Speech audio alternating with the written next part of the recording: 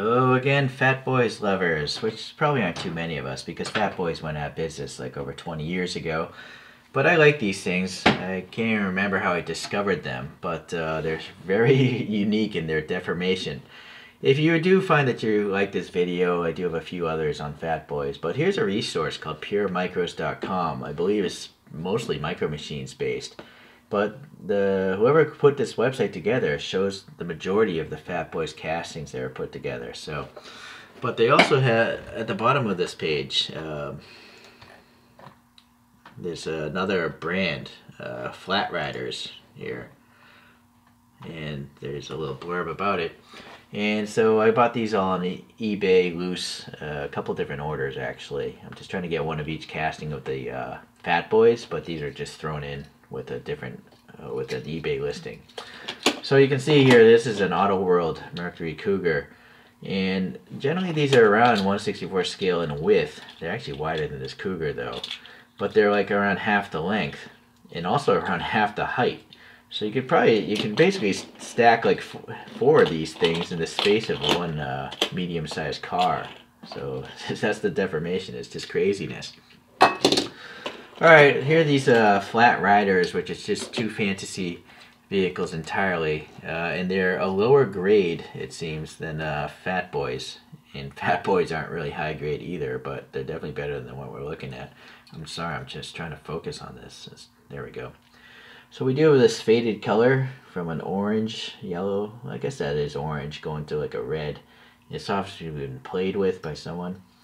It's got these plastic wheels, 5 spokes with the exposed axles like a Hot Wheels, and then no indication of headlights whatsoever. It is a die-cast body, but the plastic is here on the bottom, so you can see it's pressed fit together like a Hot Wheels as well. You can also see the tires are very wide because they're fat. Some venting, some black paint for the windows, kind of a door indication, no taillights. So these are really lame, these flat Riderz. And I can totally understand why this company went out of business. Speed Freaks, it says, shows on that image back there. So this is some sort of sports coupe or something. It's hard to even say what the inspiration for this was because there are no lights. It does roll, okay. This is clearly a pickup, and now this one does have lights in the grille, just really muted. This one actually has wiper blades though, and some venting there, black paint on the windows, same wheels, a fade from a blue to a dark blue. I like that there's ribbing back here, maybe like a third brake light there, tail lights. So this is definitely the better of the two. You can see the base is actually not even press fit well. I don't know if that was just the way it was when it was new, or, you know, this has been abused by a kid. Alright. Alright, we got those lame ones out of the way. So now we have the actual Phat Boyz. And so this is a fantasy vehicle here. But this have, you know, reminders of these headlights look familiar. I don't know what...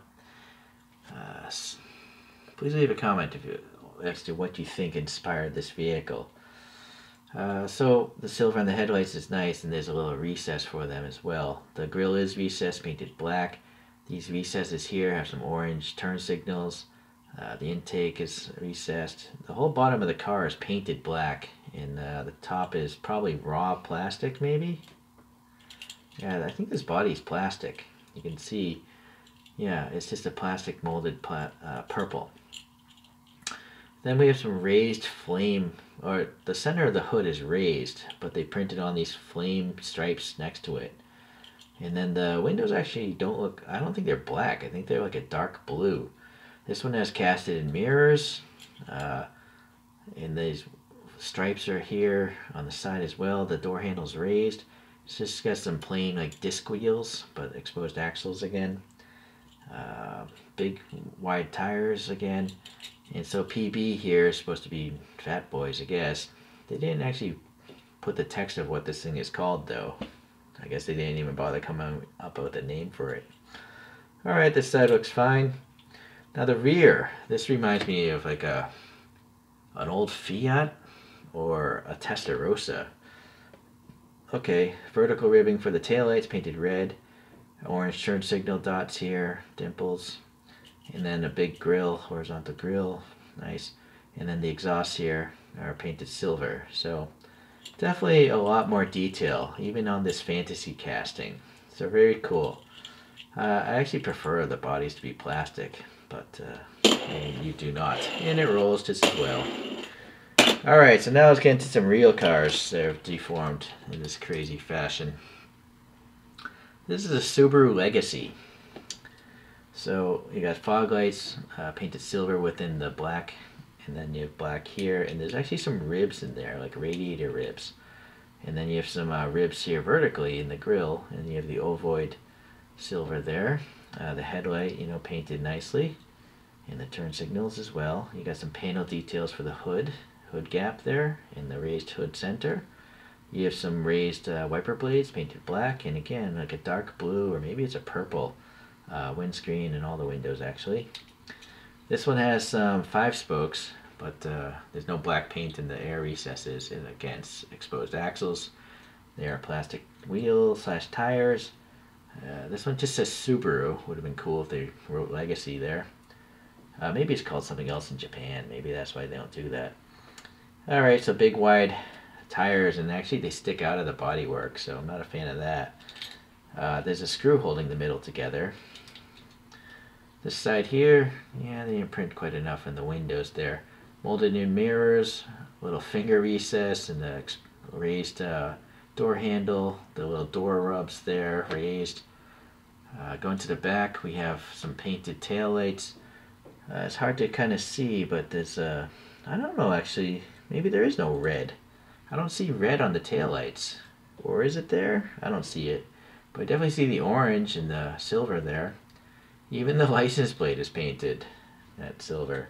The exhaust is a recess, painted silver. The molded in wing there is pretty cool. There's a little air gap underneath it. Yeah, very neat. They're so funny. Alright, so that's a random car. I think I've reviewed a WRX before, but this one I had to get because it has a WRC rally livery. So you can see there's a really faint texture in the grille, the ovoid here for the Subaru logo. It looks like a bigger texture in these recesses here. So black and silver here for those lamps. You can see the tiny air intakes on this Subaru, and brake ducts as well recessed. And then the big bug eye lamps, and there's a little bit of a orange or yellowish turn signal on there as well. Or maybe these are the turn signals, that molded in feature. And then, yeah, cool, the 555 cigarette logo there. But also with stars of the Subaru. Interesting, they blended the two together. I guess they don't want to promote tobacco to these kids that bought these back when these were new. There's actually still black paint in these two vents. Kind of wish they put them in there as well. Raised wiper blades and some sort of banner print there. Going to this side, you got that combo logo there, 555 and Subaru. 5 spokes again, windows, you have some door handle details, molded in mirrors.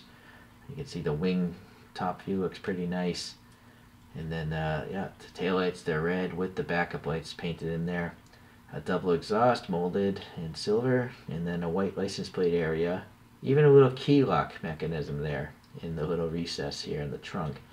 So it's amazing how much detail they got into this. Also, you have a little stubs for the wiper fluid. I mean, this model is so short. it's really crazy, the details. That's why I'm collecting them. I reviewed this one before. It's a 49 Mercury, I believe. And someone touched it up with some paint, I think. So, I don't know. This, again, I didn't want this model, but it just came with the other ones I did want. So I'm not going to talk about this one. You can look up the other review. Okay. Yeah, these other 3 I've reviewed before. These are just different colors. So this is a Toyota RAV4. Yeah, you can see the fender flares are a different color. All the vent details, very cool. Logo details, wiper blades, roof rubs. Even a spare tire. What? This is actually rubber. I didn't expect that. Sorry, some sort of hair. Ugh, that ain't my hair. That's eBay hair. So that's interesting, that rubber thing. Okay. Tiny paint details on these lights. Very cool. license plate, all that stuff. So screwed together, big wheels again. Alright, and the last one, you know, I reviewed in a different colorway, but this is so cool looking I thought I'd show it again. The Lexus IS 300, so you can see the tail lamps and the badging and all that stuff. Some sort of funky graphics though. The texture is again very nice, all the little paint details, raised wiper blades. This one's been quite abused. Alright, so that's it for the Phat Boyz. Well, I've got a few other Phat Boyz coming in from eBay, so stay tuned. There'll be at least another video on these guys. And since I'm in the US right now, you know, shipping is much cheaper, so I'm going to try to get some more castings as they pop up on eBay. Alright, so thank you for watching. We'll see you in the next Phat Boyz video.